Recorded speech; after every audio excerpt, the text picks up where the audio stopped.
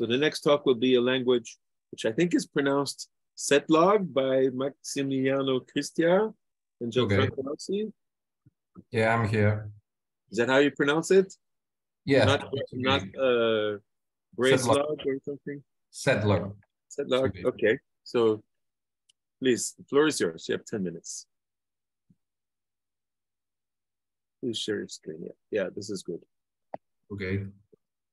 So this is a joint work with Gianfranco Rossi from Parma University in Italy.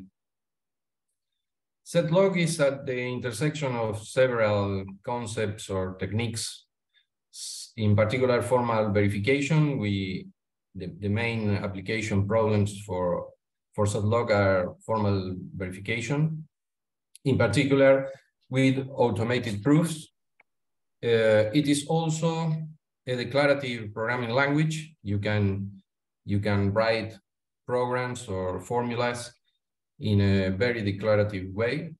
It is also based on constrained logic programming and Prolog. In fact, Setlog is a Prolog interpreter, is a Prolog program, but using concepts and techniques working as constrained logic programming.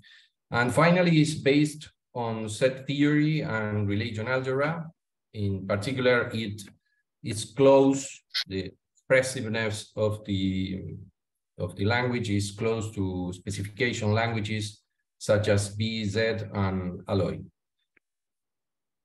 So Setlog is basically a constrained logic programming language and satisfiability solver, where finite sets and set operators are first-class entities. So for example, here is the code, Setlog code for the minimum of a set. Here, min computes the minimum M of set S, and the Setlog program for this is M is an element of S, where in here it's set membership, and for each X in S, M is less than or equal to X. For each is also a constraint in set membership, and for each are constraints in the language.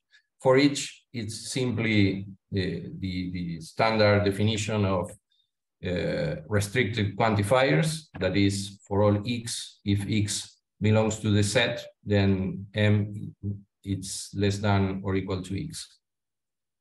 So as I said, min is a program. If you consider that the input for the program is the set and you want to get the minimum of that program, then you can call min with a set, with a given set, and it will answer you which is the minimum.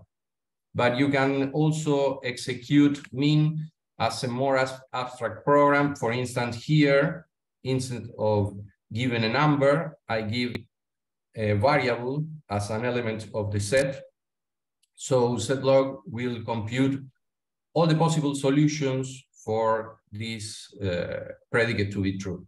So in this case, one of the solutions is that int equals 3, as long as y is greater than 3. And the other solution is that m is equal to y, as long as y is less than or equal to 3. In this regard, the Setlog operational semantics is basically that of a constrained logic programming language.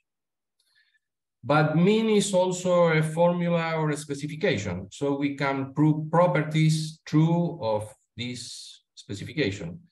For instance, if I have that m is the minimum of S and n is the minimum of S, then these two values must be the same. There's only one minimum of a set. So if I call Setlog as to compute the negation of this implication, the answer is no, meaning that there are no values of S and M that satisfy the formula. So we know for sure that the implication inside the negation is a property, it's a theorem, it's a lemma.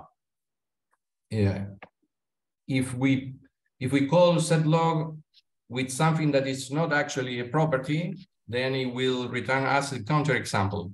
In this case, it will, for instance, if we try to prove that the minimum of a set can be two different numbers, one less than the other, then that's not true. So setlog returns a counterexample. In this case, it says that a possible counterexample is S being the set with element M and a remainder A, another set.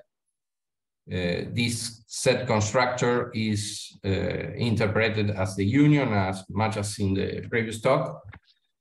And in that, we have a more constraints that M should be equal to N, and this for each must hold. So this counterexample can be easily satisfied by substituting A by the empty set. In this case, we have S equal to M, and this for each is trivially satisfied because this turns to be the empty set. All this is to say that setlog can perform automated proofs. So in setlog, programs and formulas are basically the same. We say that setlog code enjoys the formula program duality because setlog code behaves both as a program and as a formula. It can be used as both as a program and as a formula. So we talk about forgrams instead of programs, combining formula with program.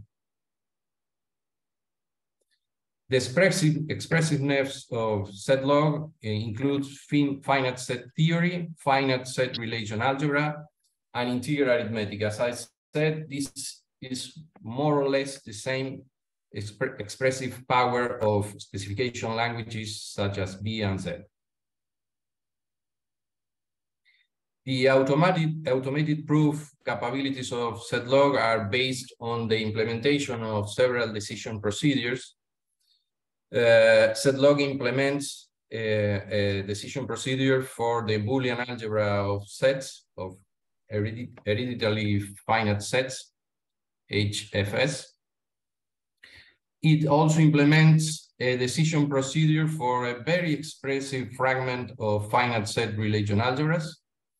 It also implements a decision procedure for finite sets extended with restricted intentional sets or set formal notation.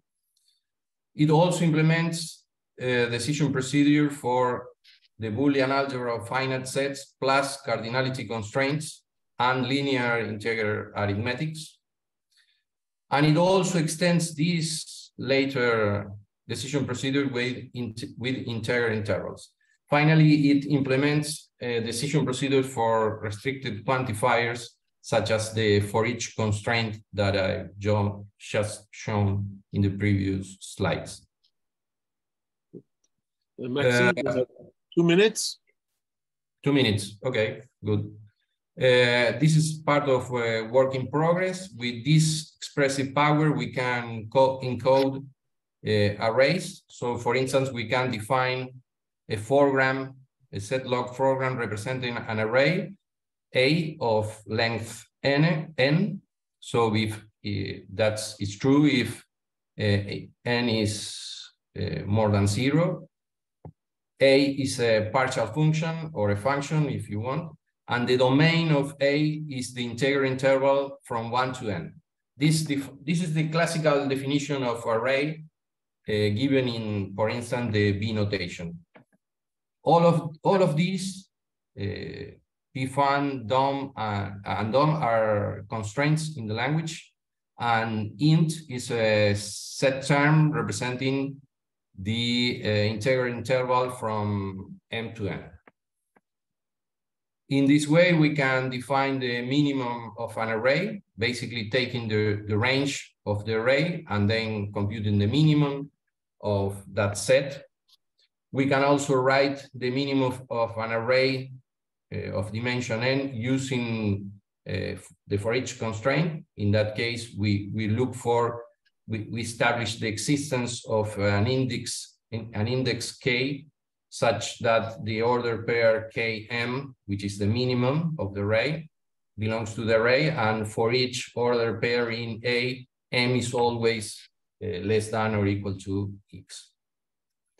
We can also write a more imperative-like program by explicitly computing the minimum in each iteration of this program. As you can see here, we have your time is up. Please jump to the conclusion. Okay, good.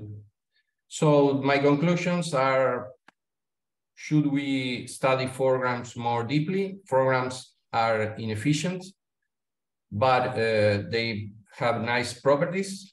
Can programs be turned into efficient implementations? For instance, through automatic refinement or a change of the running platform to a less abstract one.